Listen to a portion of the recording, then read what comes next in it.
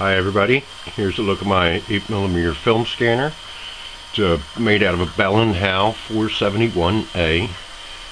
I'm using a black fly point gray machine vision camera right there with an Edmund Scientific VZM 300 lens. And since it's a high dynamic range camera, it takes 4 pictures of every single frame at different shutter speeds. There's 1, 2, 3, and the 4th one will come along in a minute.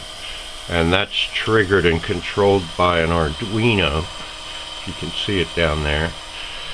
And everything runs off this 24-volt power supply off of eBay, using a screaming fast 10 RPM 24-volt gear motor. It's like $18 on eBay. And the focusing, which is extremely difficult, I'm using my microscope stand from AmpScope microscope, and the little adjusters back there. Guess you can't really see inside. That's about it.